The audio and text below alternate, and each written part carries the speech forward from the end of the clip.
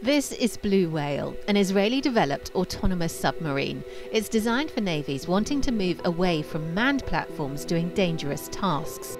So this is looking at some of the capability challenges that navies around the world have today.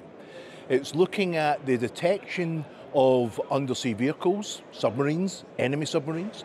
It's looking at conducting passive and intelligent ISR missions in advance of potential amphibious landings.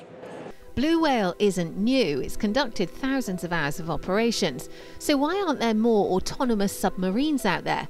Because until relatively recently, the subsea domain hasn't had the attention of space or land.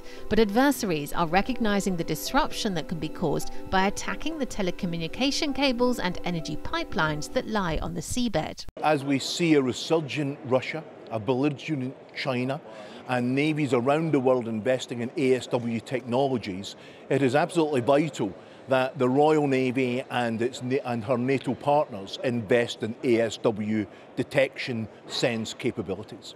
The threat to national security has focused attention. The UK's first crewless submarine, Cetus, is due to come into service in the next 12 months. According to the Royal Navy, it'll be the length of a bus and the largest and most complex crewless submarine operated by European navies. The US Navy recently took delivery of its first autonomous submarine, dubbed the Orca. It has a large payload and can go on long-duration critical missions. Meanwhile, ELTA are continually working on Blue Whale, updating it with the latest technology. So we have moved away from a standard towed array system to more a triplet array. And the benefit that gives is it takes away the bearing ambiguity from undersea detections.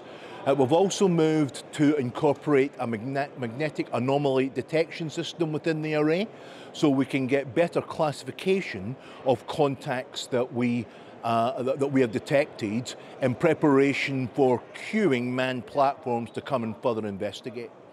We've also upgraded all of the software within the platform to make it much more autonomous, and therefore getting a higher level of classification before bell ringing and queuing the manned platform to come and investigate.